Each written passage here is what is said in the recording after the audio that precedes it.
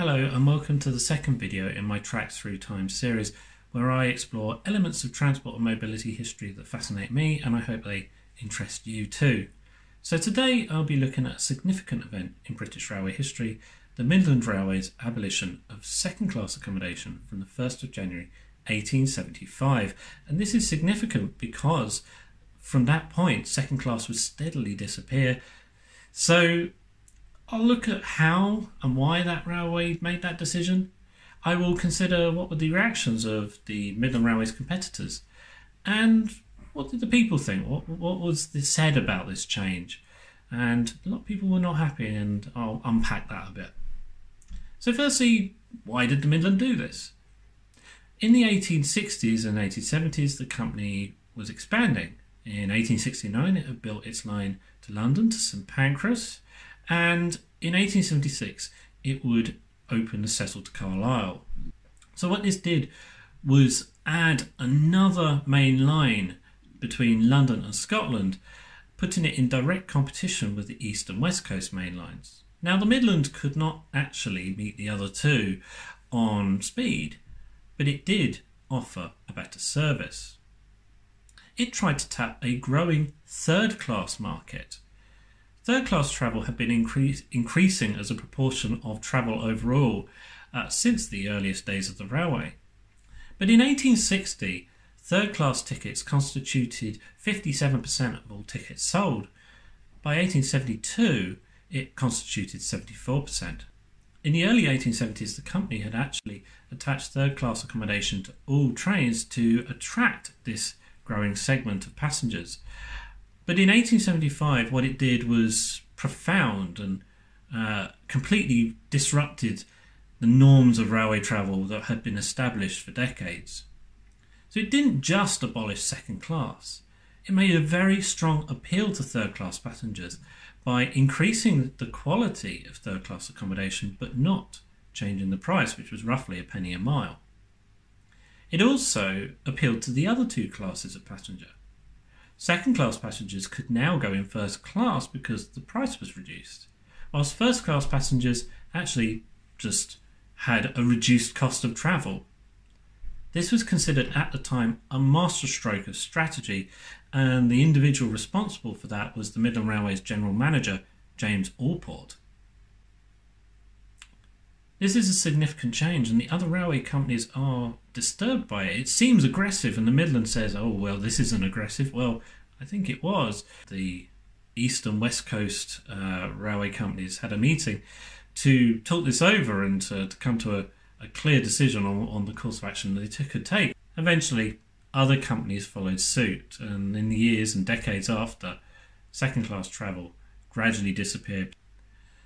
Some other people's reaction to it was grounded in established understandings about the class system of Victorian Britain, which many people thought was rigid. So Edward Watkin, the chairman of numerous railway companies and on the board of others, said that this was a great public injustice, driving together classes who do not wish to associate.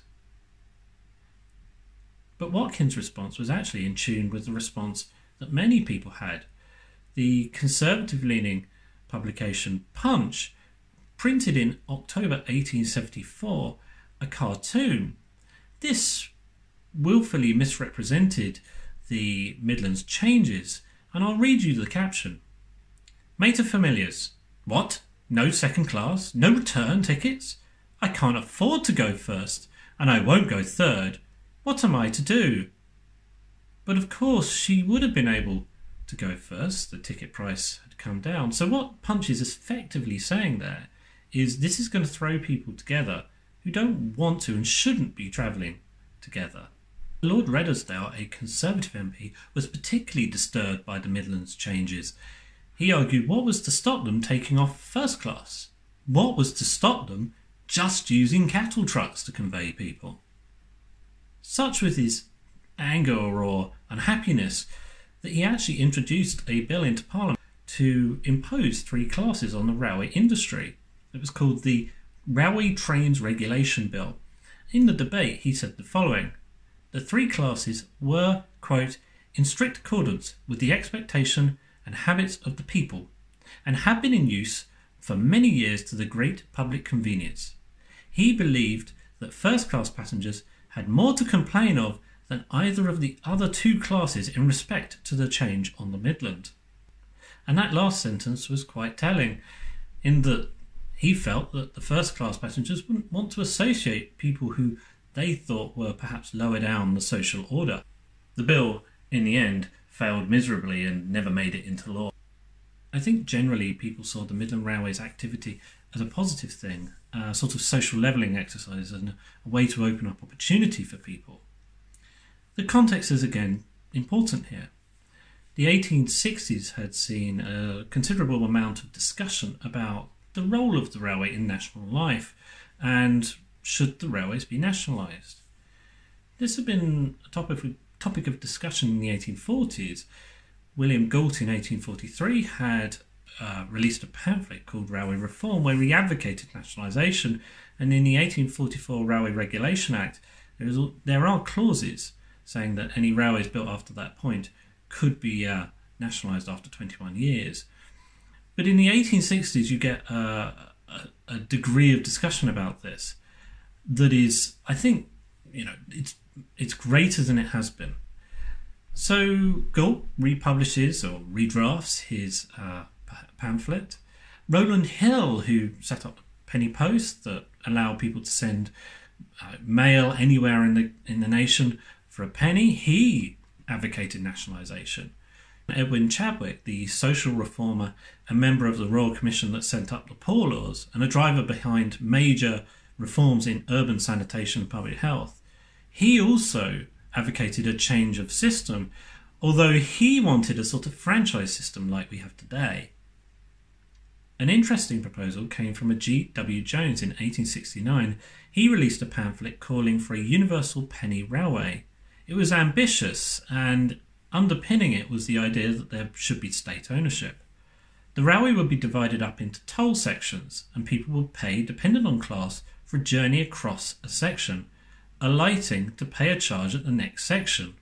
The other thing I think is interesting in the context is this is a period where there is discussion over nationalisation of the telegraph, and this happens towards the end of the decade and actually comes into effect in 1870.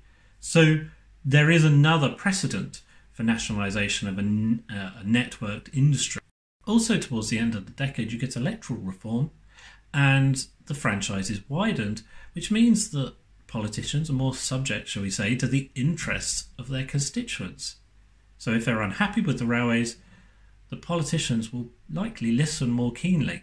As such, all the things I've described, including the proposals for the nationalisation of the railways and networked industries, suggest that people very much perceive the railways as a public service that should act in the interest of the nation and the economy and the people. As such, when we get to the 1870s and the Midlands putting on of third-class accommodation on all trains, and then the abolition of second class and the improvement of travel standards, this is seen as a good act, as something that is beneficial to the people. And this view is spread and widely disseminated, and people praised the railway. The Times said that it had improved the company's profitability and, quote, conferred inestimable benefit upon the poorer classes by conveying third-class passengers by all trains. One writer called the abolition of second class a philanthropic act. To conclude, I think the abolition of second class travel by the Midland in 1875 was a significant event in railway history, but also the reactions to it tell us something about how some people felt about the structure of society, but also how that they felt that the railways should be doing good and should be working in the national interest. So that's my show for this week. I hope you've enjoyed it, so tune in next time.